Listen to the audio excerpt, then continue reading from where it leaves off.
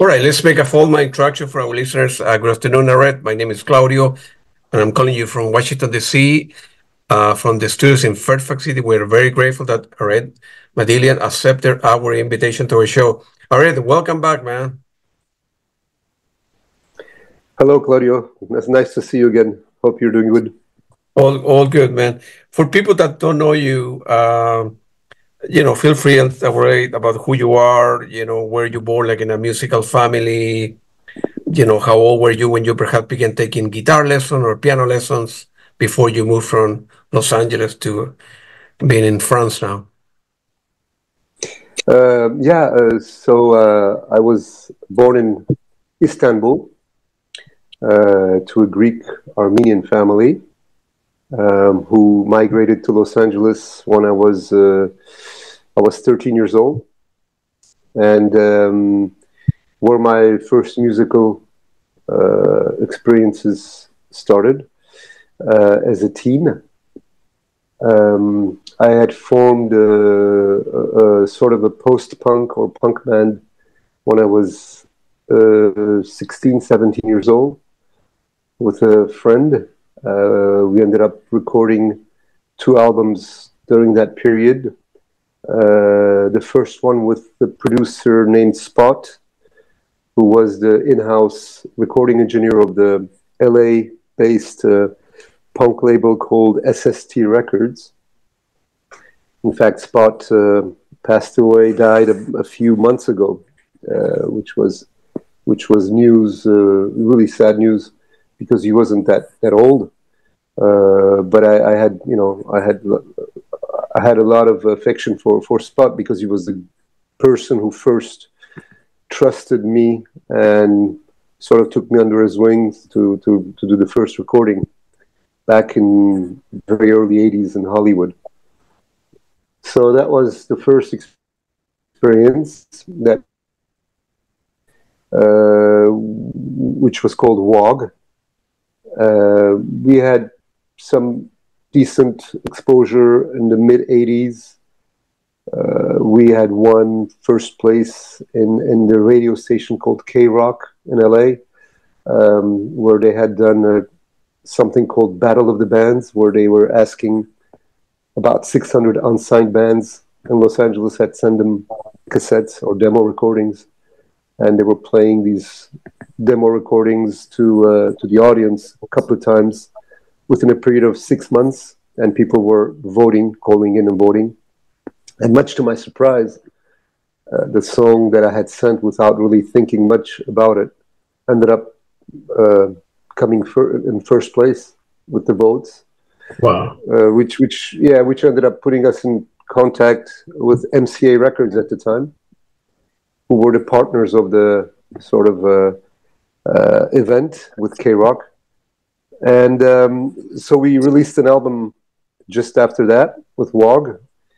And then I came to Europe. I decided to leave Los Angeles, and I thought that musically what we were doing was more in line with the music that was going on in Europe more than the States. Mm-hmm. So we ended up going. I ended up going to France.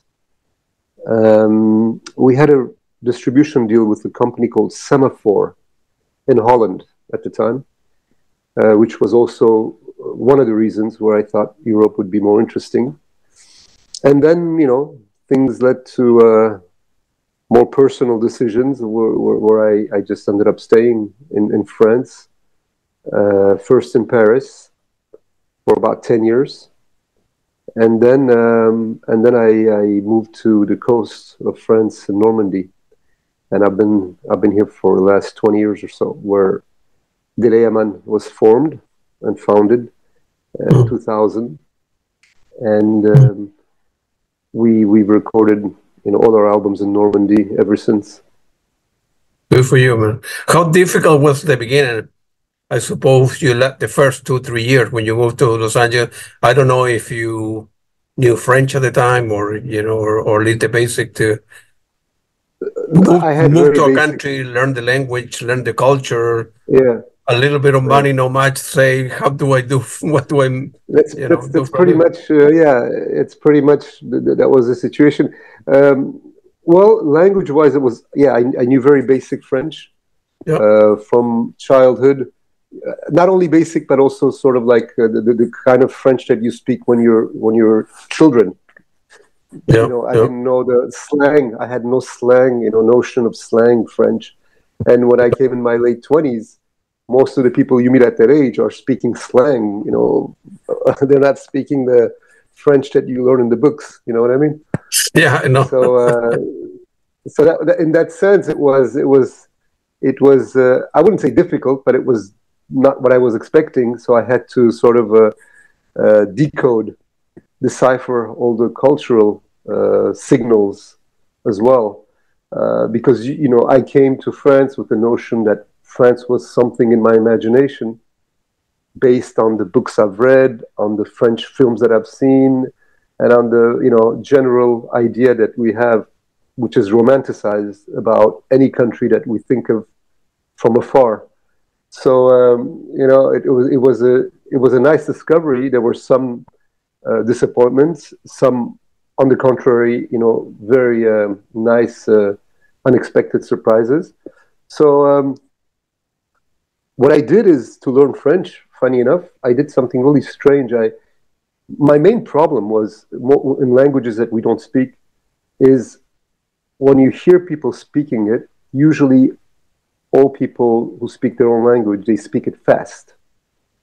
They don't realize that they're speaking it fast, but it's usually the speed where you can't detect the beginning of a word and the end of a word.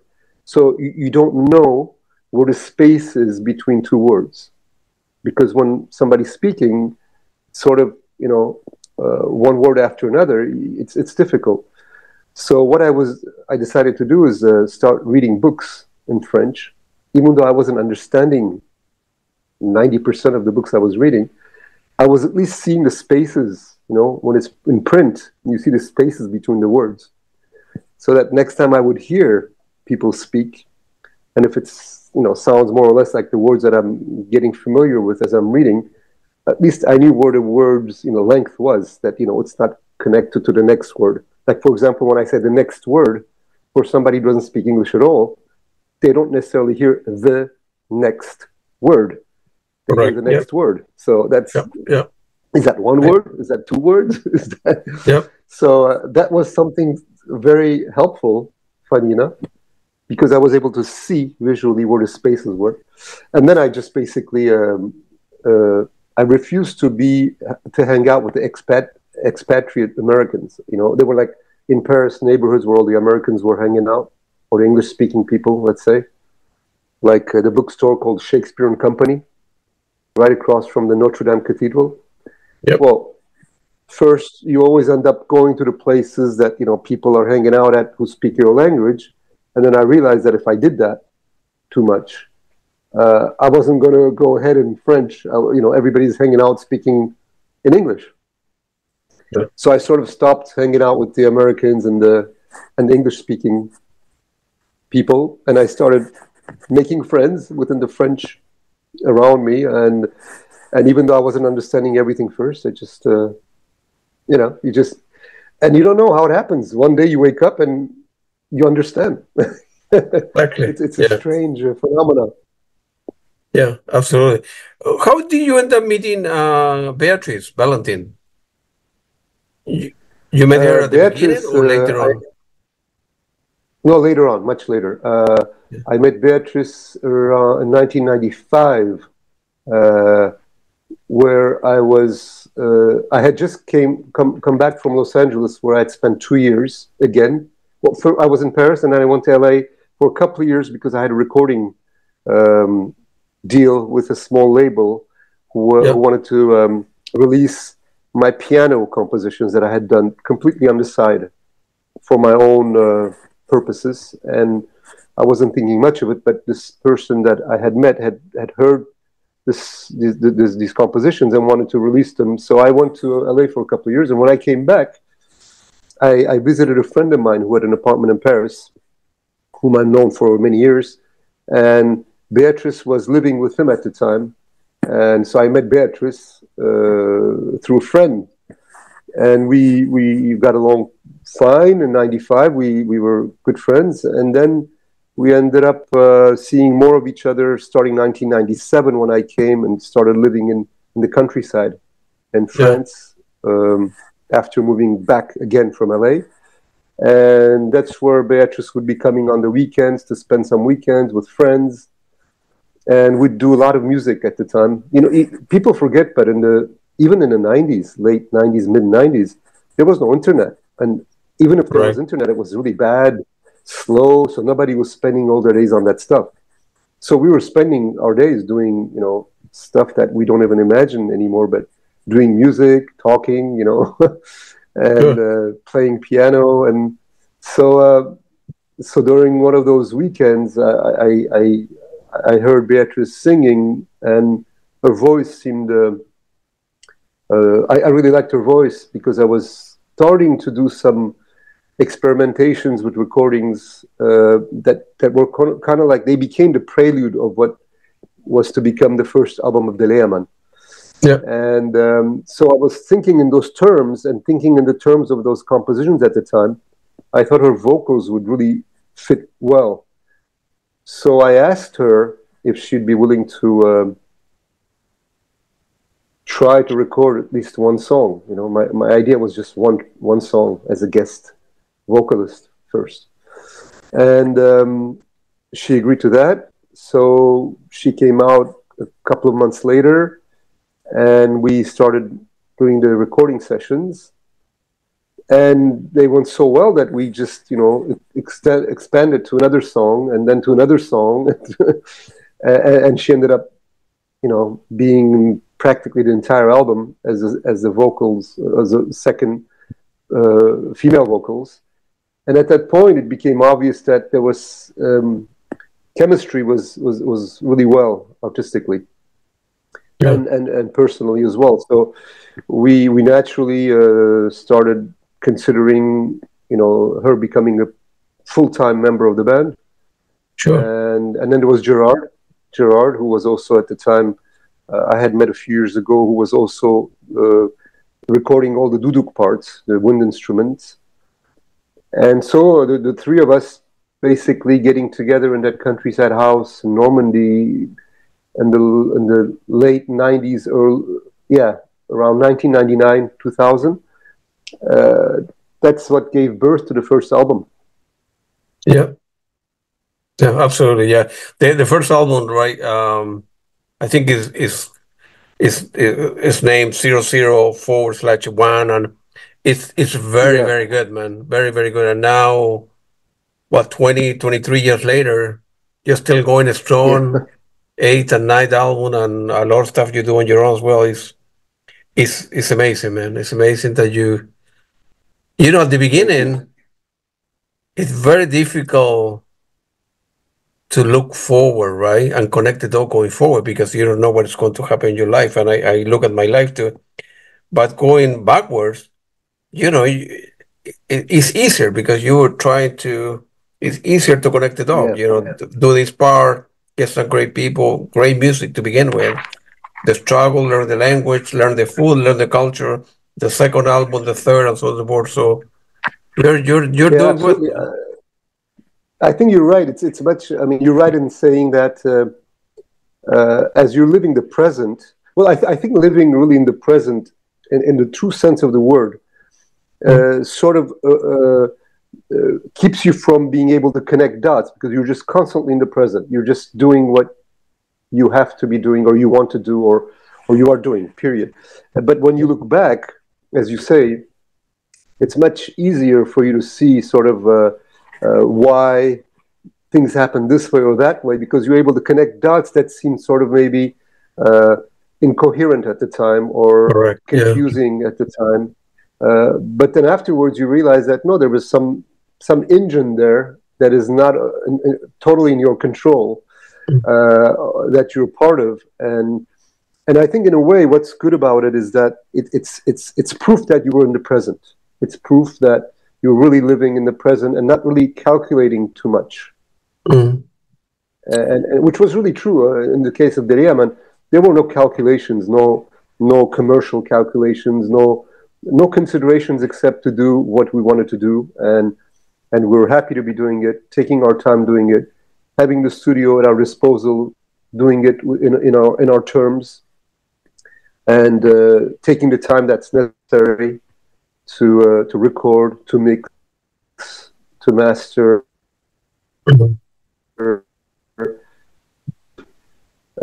The present in the most creative of ways for somebody who's working on creating an album or whatever it is that you're creating. I think the pressure, you have to get rid of the pressure. Once there's no, if it's possible, if there's no artistic pressure on you from anybody, from a publisher or a record label or whatever, that really makes a huge difference in the way that you sort of go forward. Absolutely. And also, which is important, you have a dream, ideas about your life, and you didn't give up. So many people in life, whether you are an artist, a painter, whatever, a writer, a musician, Yeah. have some goals, and eventually, well, things didn't work out. They didn't put a lot of energy. They have a plan B, a plan C, and they give up on music in your case. And in your case, you didn't, right? So you say, I like music. It's an important part of my life. I would like to make a living, and 20 years later, you're still going, man. So, yeah. Well, I think that it's the main reason why it makes sense to live, as far as I'm concerned. Yeah. I mean, it's there are very few things. It's it's the love of the people that you are very close to, and the creative drive, without which I don't really imagine.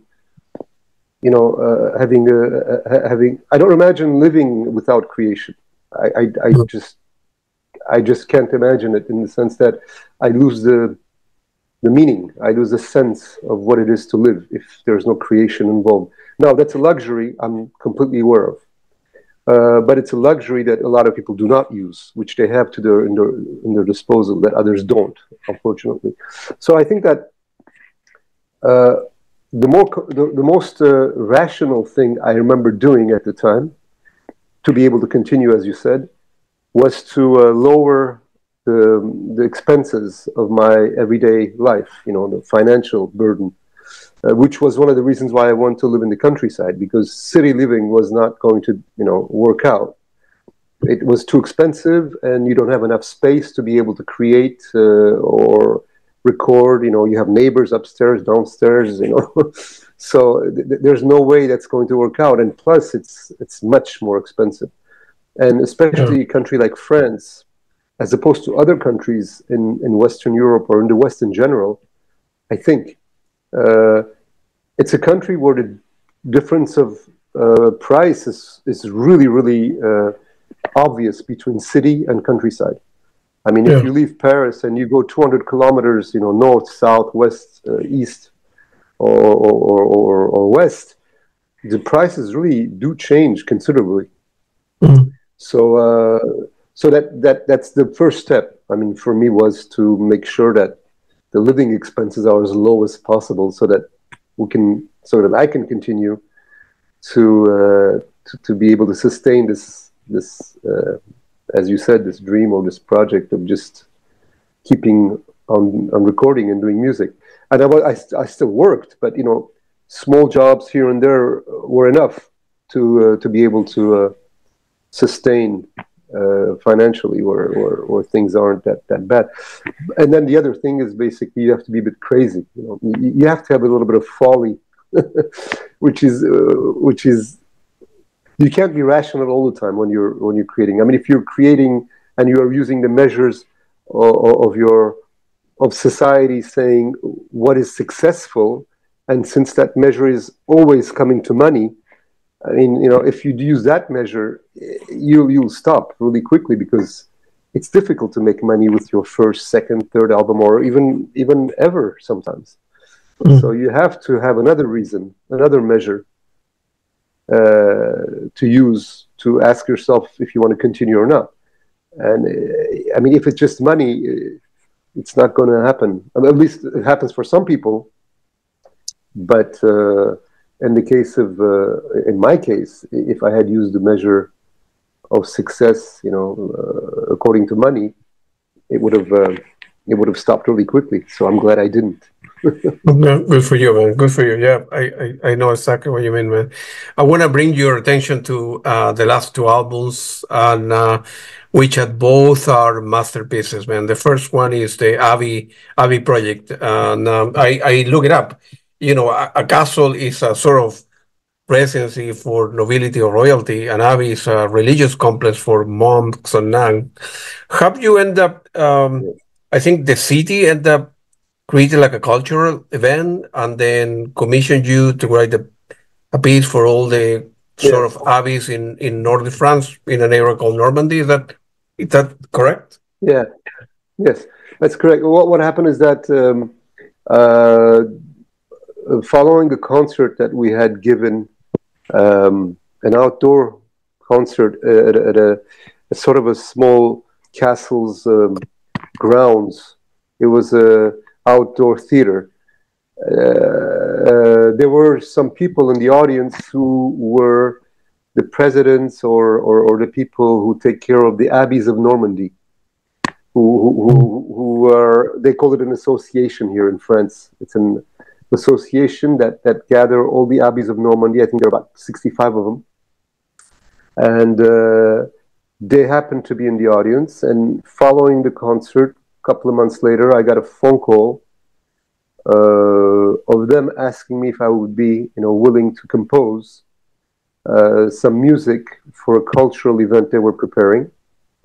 It was the first edition of a festival, which they were calling in French Étonnante Abbaye de Normandie, which means the amazing abbeys of Normandy. So they were basically creating this multicultural event where they wanted me to compose the music that would be constantly played like a sonic exhibition throughout all the abbeys during the week of that festival. So, which means that when you walk into an abbey, whether it be outside or inside, there is always constantly the music, being broadcasted during the week, where you also have other cultural events happening. Could be a photo exhibition, could be a painting exhibition, could be a book reading, whatever. But the main music that I was composing was to become the sonic, background to all this. So they had the theme that they had was silence, which was sort of funny because the first thing they asked me was if it bothered me to do music for a theme called silence. And I said, no, not at all. Actually, it does make sense to me because, to be honest, some of the music that provokes silence is what I like most in music. I mean, it's strange to say, but I think that some music basically creates the space within you where there's this silence, but it's not silence as we know it. It's not an audible silence. It's a silence of introspection, sort of like a metaphysical silence. And so I thought it made sense to do music for a theme called silence. I agreed, but I didn't know exactly where the places were, so I wanted to see the places, at least a few of them. There were about 15 abbeys that participated to the festival, and so I visited a few of them before starting the work. And then I had a long conversation with many of the people who are running all these abbeys, sort of get the impression of how they feel about this project. Because I didn't want it to be a religious project per se, simply because it's a festival where they're welcoming people from all over the world to visit these abbeys, and all sorts of people are going to go through these places, and multicultural and universal. So whether you're, religious or not, whether you're a Buddhist or, whether you're Catholic or Protestant or atheist, whatever it is that you are, you don't feel excluded when you hear the music in the space, that you feel, on the contrary, connected to it. So that was it was very general idea that I had. I didn't really have specific ideas for the compositions at the time. And I asked them if there was any further, requirements on their part. And they had listened to Deleyaman. They knew our music, so they seemed to really like it, and they trusted me enough to give us, carte blanche, where they said, no, you can do whatever you want. We trust you, and we'll wait for it, and which was great. It's for you, man. That's a masterpiece. How long did it take for you to, like end to end? Because I think it's 10 musical pieces and 45 minutes that was broadcast in 14 avies. What was the process? I mean, for end to end, you had like a 6 months, a year to do it, or? No, I didn't take a year because I really wanted to concentrate on it, and really, I have a hard time doing parallel projects at the same time. I mean, I can do it, but I don't like it. I like to really immerse myself in one project at a time. Yeah, that's. I feel more comfortable with that because I really because I mean, most people who do this can understand easily that even when you're not working per se with your hands on the machines, on the instruments, on the recording process, you're living the thing constantly. It's always there. So if you're doing one project at a time, you can really get into it 100%. When you wake up in the morning, it's with you. When you're, driving, it's with you. When you're shopping for your food, it's with you. So it's a constant thing. If you have too many things going on, you can't do that because you're dispersed all over the place. And so I think that, I just decided I'll do this in one shot, meaning I'll get into this and I won't do anything else until it's done. So I started as soon as I had the green light from them, and I had a date that I had to let's see, what was it? I think they got in touch with me around April. Yeah, it was March maybe. I started, and then I had to turn the work in by latest by mid-October. Yep. So I had about 6 months ahead of me. So I did this for 6 months, almost every day, and I basically started. The hardest thing was the beginning. The beginning took the longest in the sense that,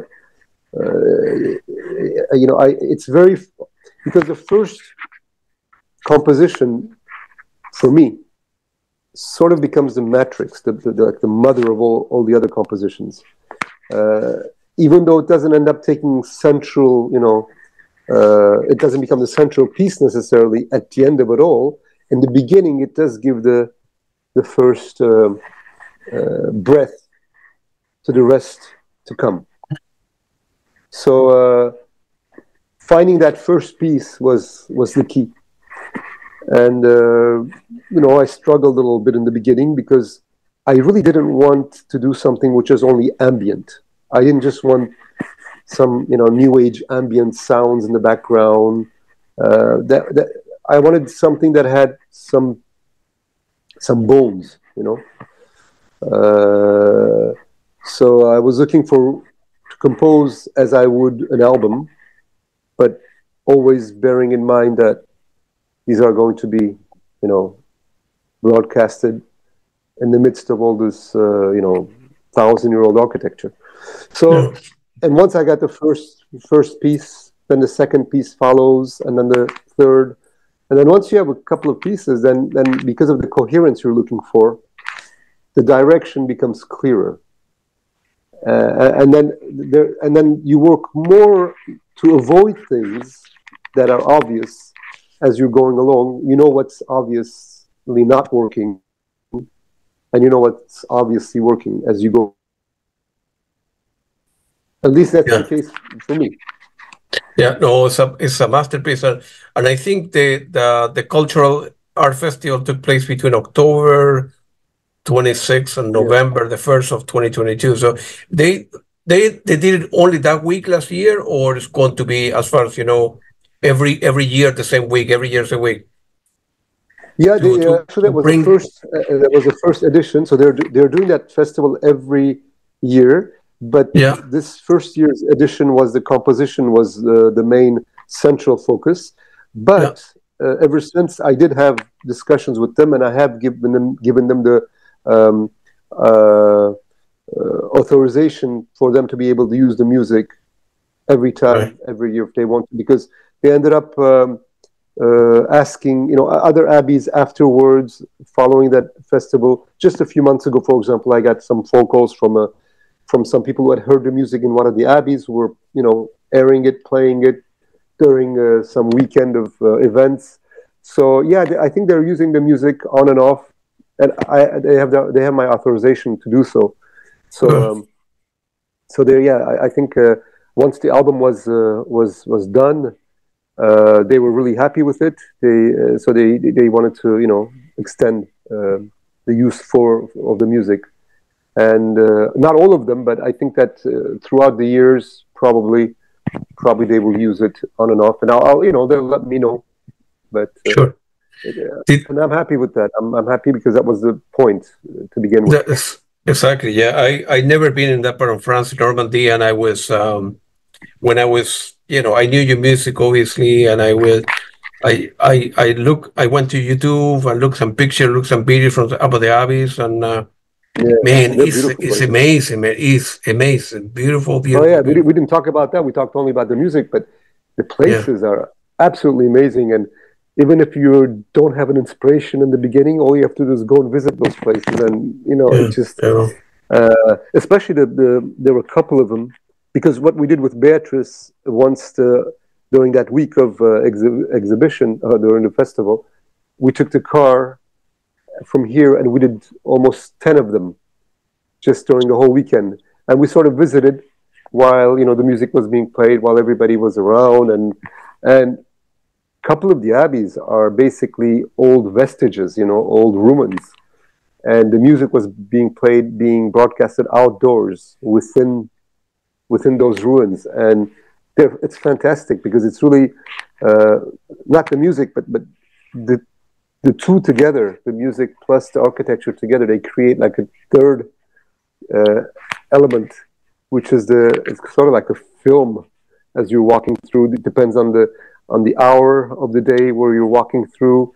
It depends on the if it's sunny or if it's cloudy, if it's drizzling, if the birds are singing as you're, it really, all the elements sort of come together. So the music becomes one of the many elements.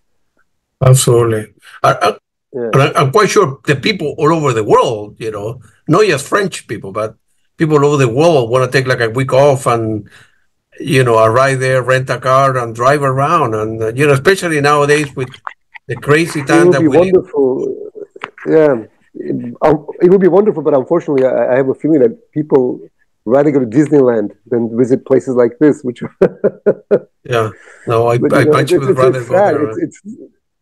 But it's fantastic. I mean, you see some, really incredible architecture, and not only the architecture, the places where they have the actual geographical locations where they have chosen to build these edifices, these abbeys, are also on their own fantastic regions. I mean, it's in the middle of forests. Some of them are on hilltops. Some of them are just in a small village. And they're really, I think they still have, it's magical to visit. And if you're basically just open to, to capturing what's there, the essence, and plus it's really quiet. So you don't have all this, even though there may be a lot of people visiting, there's so much space and they're so huge in their, you know, the properties or where they're on, that you can be walking on your own for, you know, for hours, just in silence. It's really nice.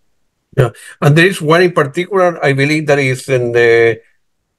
It's like a, I don't know, like an island could be. That was like a big rock. I think the Oh, name you're was talking about, Mont yeah, Saint Michel. Mont Saint Michel, yeah, Mont Saint Michel, Mont yeah, Saint Michel. Yeah, it's yeah, a masterpiece, man. that's it's an amazing. It's probably if I'm not mistaken, I think it's one of the 8 marvels of the world or something, Wow. of human creations. Yeah, it's Yeah, quite. And when the tide comes in, it's covered. You know, it's like an island. So you have, you yeah, know, the sea all yeah. around, and when a tide pulls back, then you can actually walk on the sand to it. Yeah, I've been there a few times, and it's right on the border of Normandy and Brittany. It's in Normandy, Yeah. and it's right, you know, it's right on the border, and it's a fantastic place. In fact, we have plans to do a concert there soon. I hope that it'll work out. When do you? It's possible to I've been say talking when? to ever since this Abbey project. I met some people Yeah. because of it, and some of the abbeys were because Mont Saint Michel is a part of the entire, you know, abbeys of Normandy, Of so course. Yeah. they're a part of the project. So we're supposed to do something, but it's tough to find the right date to make sure that, you know, everybody's available, because we'd like to do like a really nice project, maybe like a concert, would be a concert reading with the French actress Fanny Ardant, with whom we worked with in the past. Correct. So Yeah. so I have some plans, to do something there, but it's still in the conversation stages. Man, I hope I will. Let me know in advance. I would love to go Oh, because I'll let you know. I'll I would definitely like let to you know. go there. Sorry, and visit a place which is, as I say, Yeah, that was built like in the at least 1,000 years ago, and they have yeah, different layers. I think that the first yeah, layer, the basement, is still there, but they build another layer on top and another. yeah, 11th century, 12th century, 13th century, and then they start yeah. building to the right and to the left. And then good music in the background, and maybe a good coffee and a good beer. What else you want in life, man? They have some little coffee shops all around, and that look straight out to the sea and to the landscape. There was a great movie that I had seen in the 80s, or was it early 90s, called Mind Walk, My walk, that yeah. takes place, yeah, Mind Walk, that takes place in Mont Saint Michel.